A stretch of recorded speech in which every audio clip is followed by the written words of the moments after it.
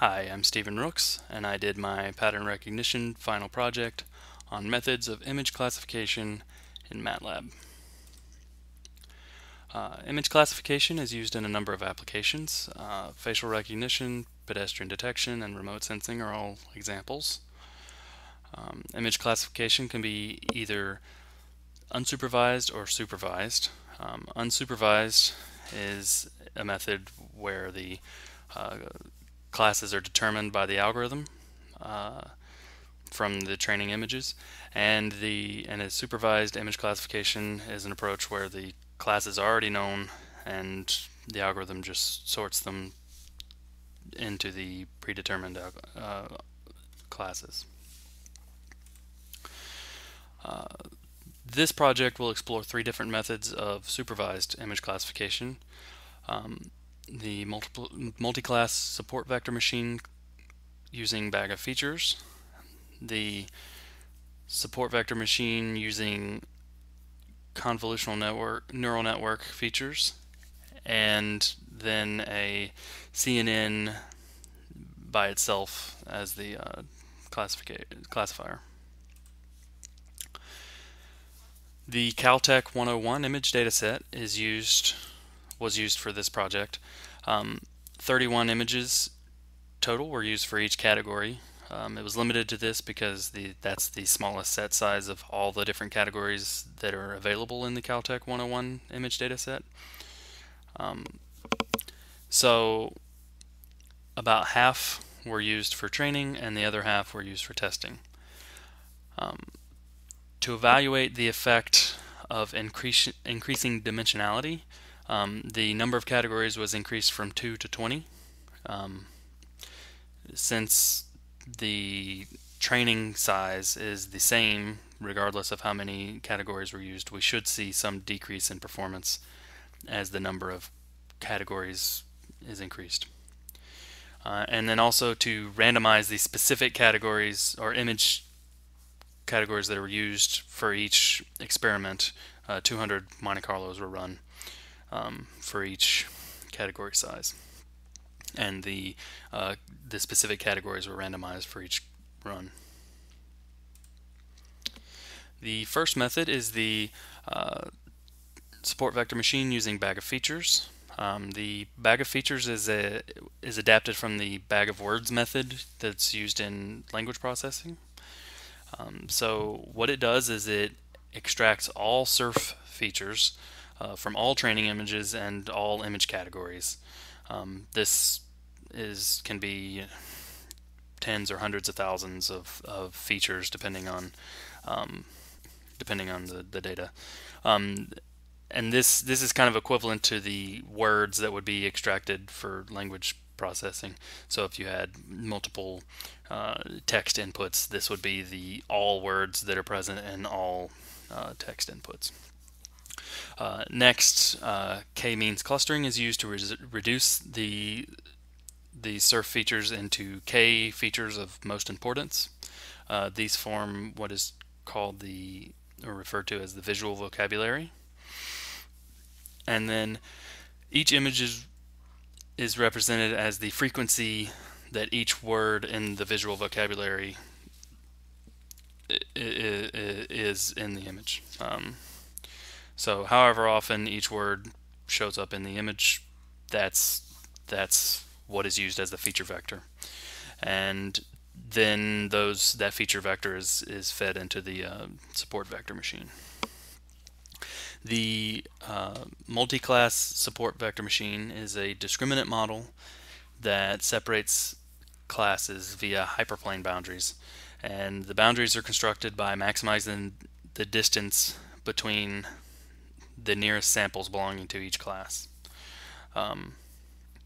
So the feature vectors from all training images are what are used to form those hyperplane boundaries, and once the boundaries exist, we've got a trained classifier, and we can feed it test images to determine which class the test image belongs to.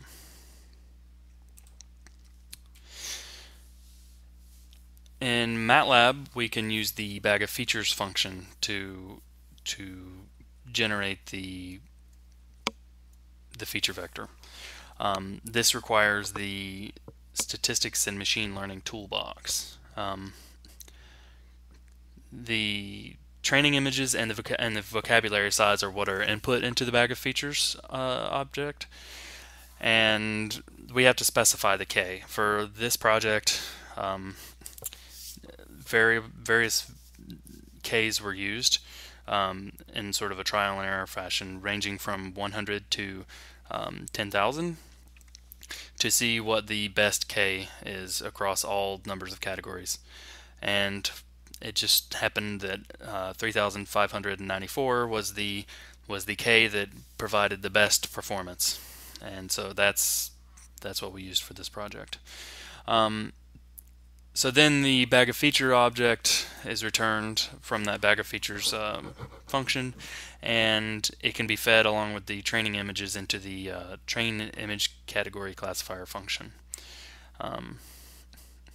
And that trains the image classifier, and after that we can input test images to evaluate the performance. The plot to the right shows the mean accuracy with plus or minus 1 standard deviation of error. As you can see, the performance declines fairly steeply from 85, or this is the mean performance, from 85 to about 53% accurate. And we also see that even when it's at its most accurate in a mean sense, for the two category case, it still has a fairly high standard deviation of 10%.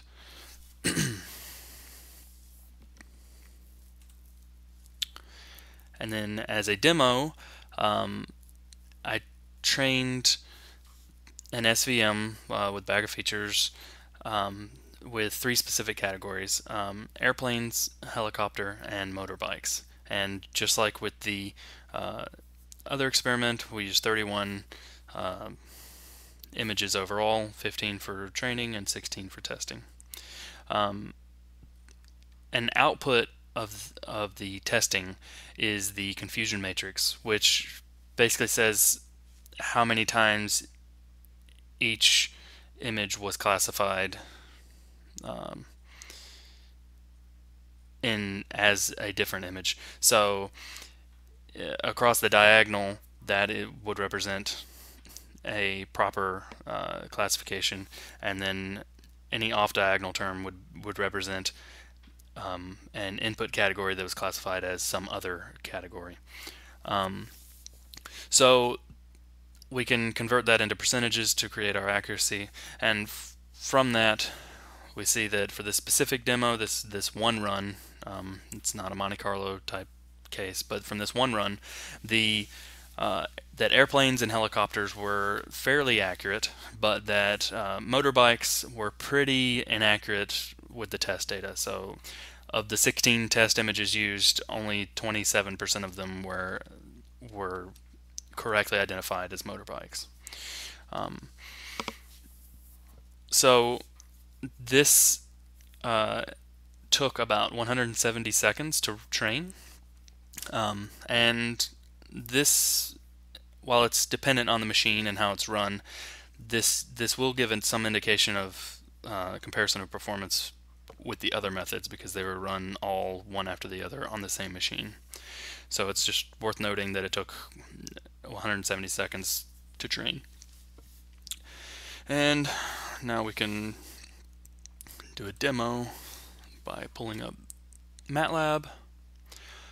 So the demo chooses the categories, and then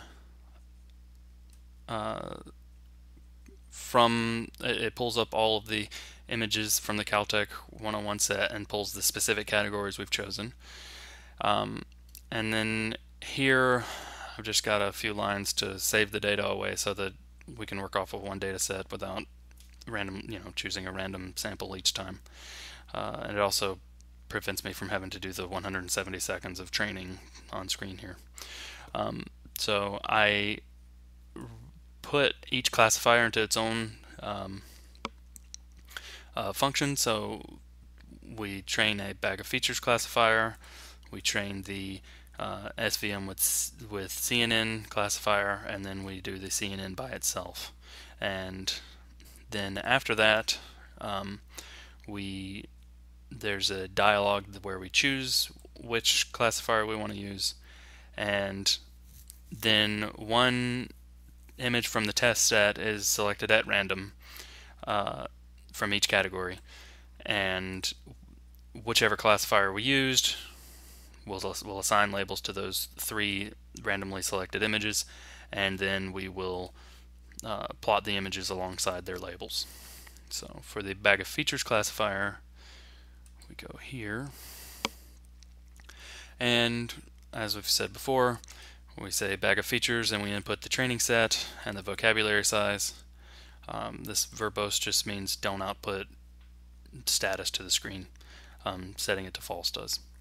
And then here we train the support vector machine with the training data, and then we form our confusion matrix and also save away the support vector machine that we've trained. So now we can run the demo and see what we get.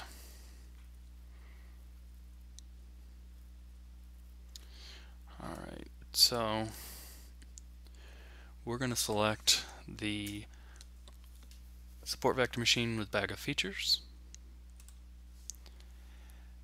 and as expected,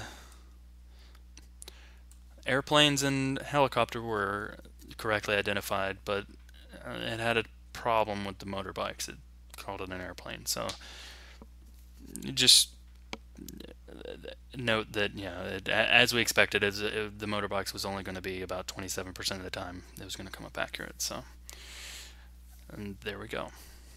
Now we can move on to the support vector machine using CNN features. So convolutional neural networks have been shown in the past to have very high accuracy when for the image classification task. This was shown in the 2012 ImageNet competition, where AlexNet CNN was presented, and it outperformed the second place competitor by over 20%, and it kind of blew everyone away, and it was a big milestone. So it's a very accurate, useful technique, but one limitation is that it takes a very long time to train, and you also have to have some expertise in how to train the CNN. So one way to get around that is to take something that's already been trained and repurpose it for our specific task. So the SVM with CNN technique is to take the activations from a deep fully connected layer of the pre-trained CNN and use those activations as a feature vector, and that feature vector then is used to train the support vector machine. So for this we use the AlexNet as noted earlier, that was used in the ImageNet competition. I took the fully connected layer FC7, which is the fully connected layer, the deepest fully connected layer that, except for the classification fully connected layer. So we use the activations function in MATLAB. This, by the way, does require the neural network, parallel computing, and statistics and machine learning toolboxes, by the way, just to run this. But it uses the activations function within MATLAB. And you input the training images and the feature layer as inputs. So it basically pulls the activations of whatever input feature layer that result from the training inputs. So then once you've got these features in hand, you can train them with the support vector machine using the fit CECOC function, and that is the let's see, it's the fit. It fits a multi-class SVM, it trains it. So I think ECOC stands for error correcting output codes, which, as an aside, the SVM is traditionally a binary classifier. The error correcting output code is a method of extending that to multi-class. So, getting back to what we were talking about, once we've trained the classifier, then we can use the predict function. Of course, we have to extract the images. We have to extract the features first from the CNN, and then with those features, those test features, we can use the predict function to get a result. And we see the results here on the right. One thing we'll note is that the error bars here exceed 100. That just shows that it's not Gaussian, because it's not possible to have more than 100% accuracy. I kept the error bars because down here, once we get away from this boundary layer of 100% accuracy, it does start to exhibit a Gaussian behavior.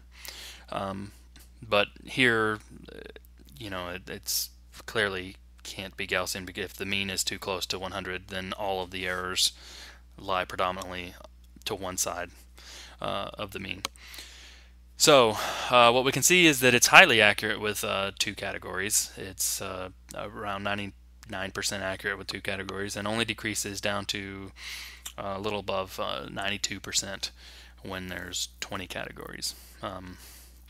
We can also see that there's not a huge difference in the standard deviation as the number of categories is increasing. So this degrades pretty nicely and predictably, that the standard deviation is somewhat predictable, and the degradation is not exactly linear, but it's pretty close. It's a pretty graceful decline in performance. So for the demo, we trained to the same task as was done with the bag of features case, where we train for airplanes, helicopters, and motorbikes. The confusion matrix obtained from the SVM with CNN features showed 97% accuracy, however. So we should see when we run the demo that it's probably going to get the right answer. There were a few times where it didn't, because it's not 100% accurate, but it's most likely going to be accurate for each case. It's also worth noting that it only took 16 seconds to train. If we recall, the bag of features method took 170 seconds to train. So this takes 10 times less time. So that's a big plus. And then we can look at the MATLAB code. We've already reviewed what happens in demo, so we can look at this function. So we load the AlexNet, and we have to resize the input images because the first layer of the CNN has a specific dimensions, so we have to resize. But that's not a problem. It's easily done. We just change the read function of the of these input images. Select a feature layer, and then we put the training images along with the layer that we want to look at, and we grab its activations. Those will be the training features, and we then put these training features along with labels. This is where the supervised learning part comes in, and we train our classifier. So at this point we have a trained classifier, and then we can do an evaluation by first extracting features from test images, and then using the trained classifier with those test images to determine labels. And then we'll save away the confusion matrix, and then save away the data that's necessary, that describes this classifier. So now we can, and I guess just to be clear, here's where we ran it. All we did was call that function that we just went over, and again, we're going to choose the SVM CNN, and it'll grab labels for 3 randomly chosen images, 1 from each of the categories, and it'll display the results. So we'll run it, and we will choose 1 for the SVM CNN, and here we are. We get the expected result. It is accurate. We have airplanes, helicopter, and motorbikes. Alright, so we can move on to the CNN only classifier. So another way to repurpose the pre-trained CNN is to remove just a few of the layers that were specific to the original classification class, and in the AlexNet case, that original task was to classify 1,000 different images. So we want to train for the demo, for example, we want to train only 3 different classes. So we want to change those last few layers to allow for that. So we just replace them. And then we train this modified CNN, and we only allow training or learning to occur in those new layers. We don't want to allow learning to occur in the older layers or the original layers, because it's already trained and we don't want to corrupt its accuracy, its proven accuracy. So it's worth noting this requires training, so it does take time because we have to train the model, but we're only training a few layers as opposed to the full CNN, so it takes considerably less time than training a full CNN from scratch. And we use AlexNet as we did before, but instead of extracting the features from the fully connected layer, this time we're going to replace the classification layer, which is the deepest layer, the softmax layer that precedes it, and then the fully connected layer that precedes that, which had dimension of 1,000 because that's what AlexNet used. And we're going to replace that with a fully connected layer of whatever dimension we need, and then a new softmax layer and classification layer. So once we've assembled this new CNN, we can use the train network function with training images and get a trained CNN. Then all we have to do is input test images to the CNN with the classify function. The performance is shown to the right.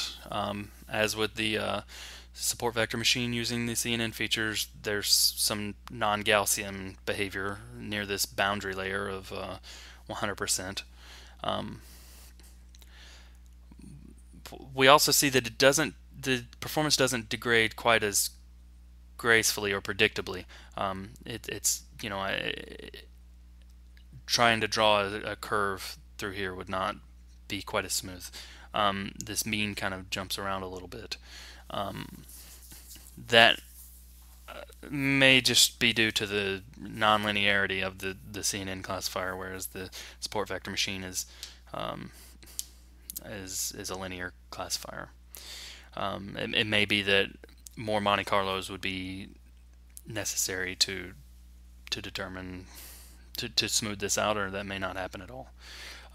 Either way, we see that accuracy is still pretty similar, though. It's nearly 99% for the 2 category case, and it's about 93% when classifying 20, whereas the support vector machine was about 92% accurate when classifying 20. So we also notice the standard deviation is fairly large for these this lower number of categories, but it tightens up a little bit as we get more categories. And for the demonstration, we use the same classification that we used before with the airplanes, helicopters, and motorcycles. One thing to note is the confusion matrix that we obtained from testing had a little more variability in it than the support vector machine did. The least accurate category was airplanes, and it was 90% accurate. It's still better than bag of features, but considerably worse than the or significantly worse than the bag of features, I'm sorry, with the support vector machine with CNN. It's also worth noting that this took about 40 seconds to train, so it's a little more than twice as long to train as the support vector machine with CNN. And we can look at the MATLAB code for this now. It trains the CNN here. So we'll pull the CNN transfer classifier. That's what this is referred to as, by the way, as transfer learning, because we transfer the pre-trained the learning from the pre-trained model into a new use. So we load the AlexNet. We have to resize the images just like we did for the previous use, because the first layers are unchanged. It still requires a certain dimensionality of the images. We extract the original layers and add to it a fully connected layer, a softmax layer, and a classification layer. And then we train the network. And this is our classifier, our trained classifier, once this network is trained. So then we can test it by grabbing labels using the classify function. And these last few are just evaluate a confusion matrix using from the test data, and then outputs the classifier. So now we can run the demo and see how well it does. We choose CNN.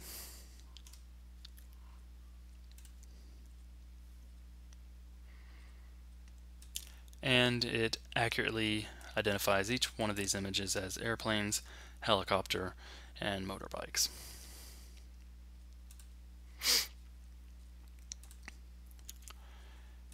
So, in conclusion, the support vector machine using with bag of features is considerably worse than both of the other methods. If we can use a CNN, it definitely seems like that's the approach to use. The training time is significantly worse than even training the CNN, and that's because we have to do the k-means clustering. This is where most of the time is taken, is doing the k-means clustering. That's an iterative process that has to keep iterating to find the optimal centroids for these clusters, and that just takes a long time. Now, training a CNN also takes a long time, but we had the benefit of not really training much of a CNN. For the SVM with CNN case, we didn't even train a CNN. All we had to do was train the support vector machine, and for the CNN only case, we didn't train the majority of the network. We only trained the last several layers. So we had the benefit of using a pre-trained model there.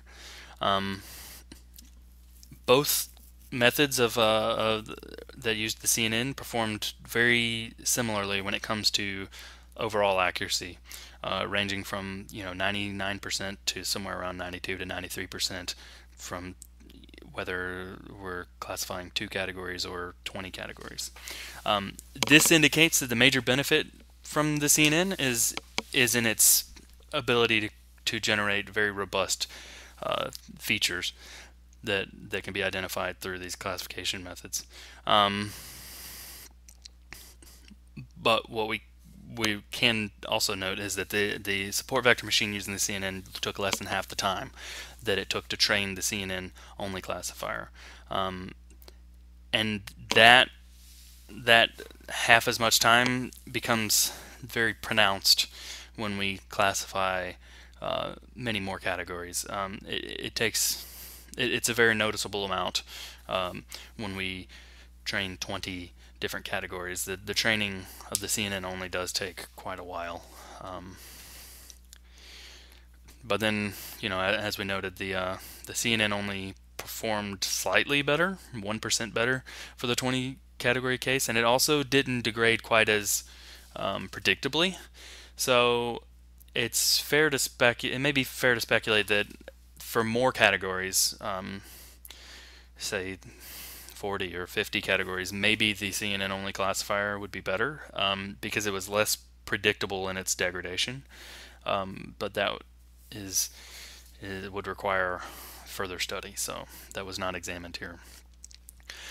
So what we can say is for the 20 categories or less case, the support vector machine using CNN features is the best image classifier because it combines the high performance that's available from using CNN features with the fast training of the support vector machine. So if categorizing a 20 categories or less, this would definitely be the preferred route for that task. And that, I believe I'm done. That is it. Thank you for listening to this presentation.